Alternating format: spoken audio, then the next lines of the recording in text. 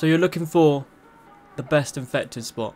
Well, this is part 3, so I hope you enjoy. So to do this glitch spot on infected, all you want to do is just have Derail. You then just want to make your way to this fence. You want to jump up and then move your analog left to right until you can climb up. You then just want to jump around the gutters. You want to follow me in the video, and then you can eventually get to the blue train carriage. And then once you're actually in the carriage, you're then invincible. They start like knifing you and they cannot get you at all, but you can literally shoot them as well also.